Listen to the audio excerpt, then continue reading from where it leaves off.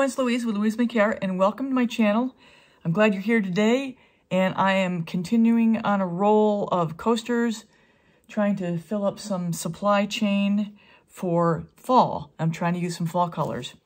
So what I've got here today, everybody, is a combination of this. I just literally took this Prism Pour Chantilly lace and my Golden's iridescent pearl, and I added a little scoop of the Brulee by TLP, and I want to see what that's going to do. So, I mean, it's already pretty. It's just only going to get prettier, I hope. This is my 24 karat gold combination with Deco Art and iridescent gold by Golden. Here's my quinacridone Nicolazzo gold by Golden. And here I've invited to continue to play with us today is my this is a TLP, and it is Zeus.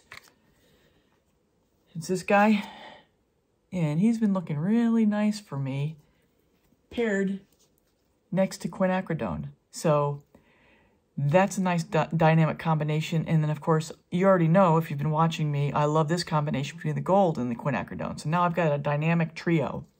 Here is Deco Art's Obsidian, and then this is Bronze's Golden's bronze, iridescent bronze. So that's going to be my color combination. I'm going to use my Multi-Pro and my American Floetrol Cell Activator, and let's get started. All right, so I've got my pillow down. I figured I would get right into it versus showing you laying down the pillow, because all I'm doing is pouring it on to the coaster. That's all. So here's my Prism Pour iridescent pearl combination with a little tiny bit of the Brulee by TLP. This is my gold combination. All my colors will be listed below in the description.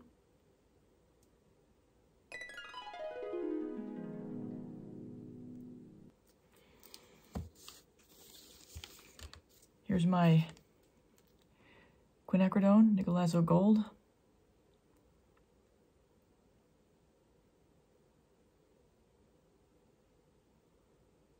And then, if you've been following me, you'll know that I love these two colors together. And now here's a third color that I've decided I love. This Zeus with this quinacridone are like made together. They're made for each other.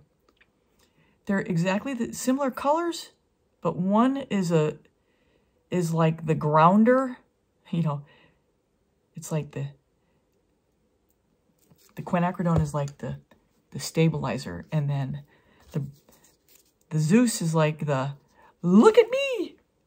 So it's like you got the calm one and then you got the bling one, all in the same package when they're next to each other, and it is a dynamo of a color combination. Then you pair that up against with the 24 karat gold combination. Oh, jeez. The first coaster was amazing. I love making coasters. I love making coasters.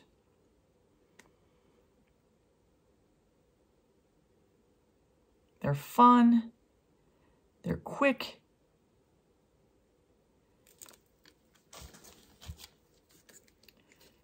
and they're just beautiful.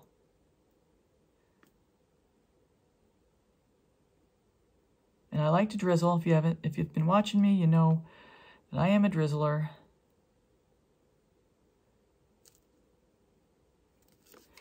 Okay, so that's the colors.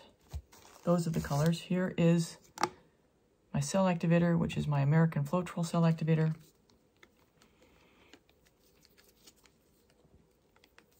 Always give it a mix.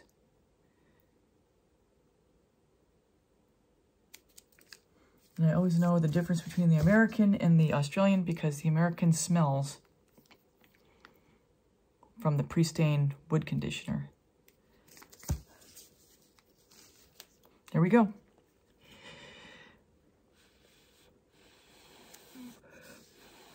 So those of you that have been here a while, you know how I like to explain what I'm doing. I'm blowing straight down into the cell activator to try to get it to spread out in as much a full circle as possible. And then once it starts to spread, I go after the little ridge that's created at the edge of the circle, and I pretend it is like the water of a wave blowing onto the sand. So I'm blowing that cell activator over the top of the paint and the paint over the pillow, and I'm thinking to skim it, the cell activator over the colors, in the same fashion that a wave comes in to meet the beach.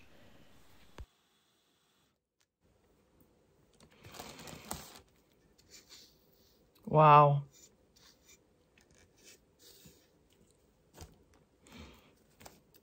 Just gorgeous. I don't know if it's as gorgeous as the first one, but it is another beautiful, beautiful color combination and layout.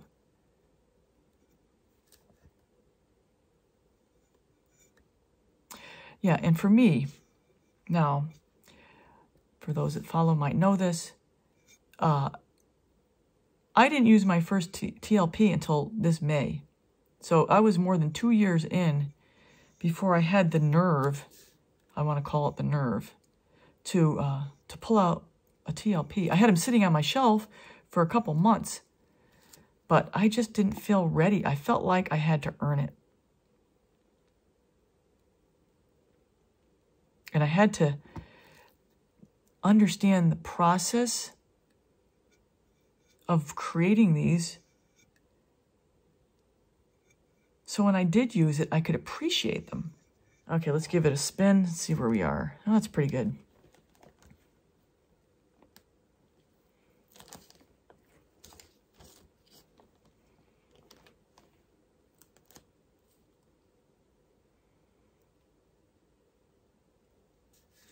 Other way, give it a little more speed.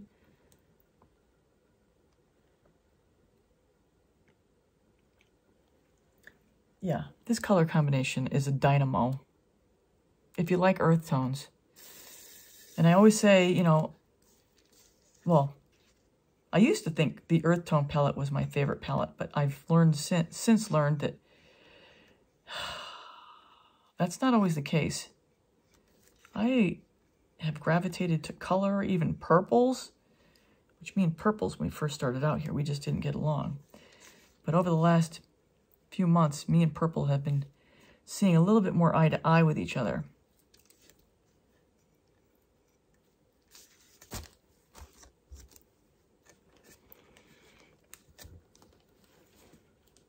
And I learned how to use purple. That's a weird color for me.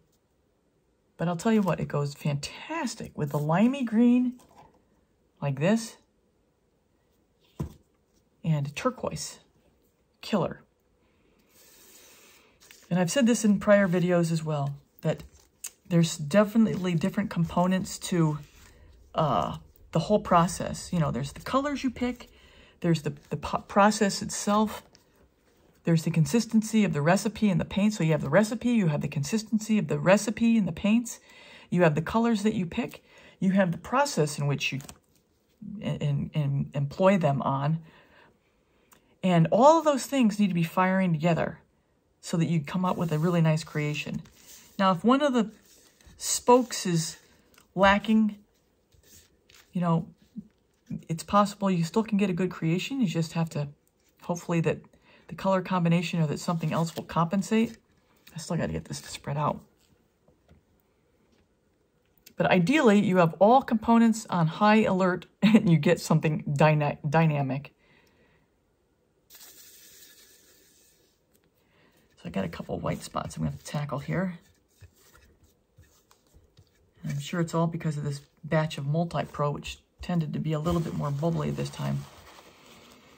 So the white spots, I'm sure I've mentioned this before, but I'll mention it now, are caused by the pillow paint, usually with an air bubble in them, and it percolates up, and as it burps through, essentially, the white spot shows up. In this case, it's the pillow paint.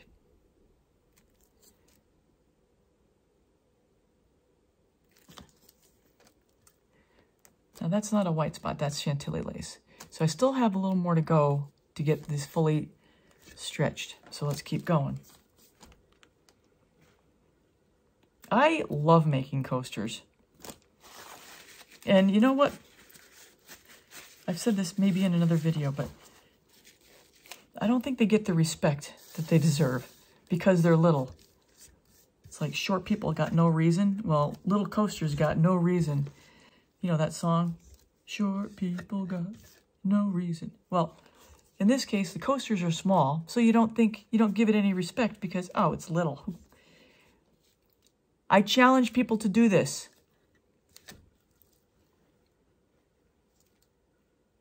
It's like working in bonsai. You got to have the process down. You got to know what you're doing so that when you're creating it on such a small scale, it comes out. It's really, a larger canvas brings its own challenges. I know that.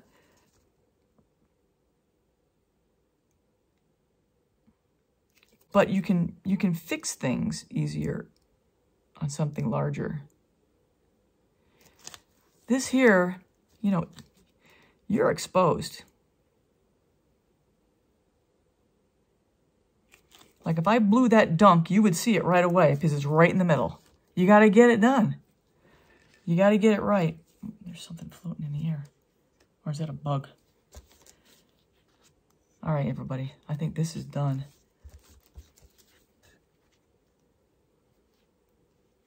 Oh, this is a stunner. Oh, these are just beautiful.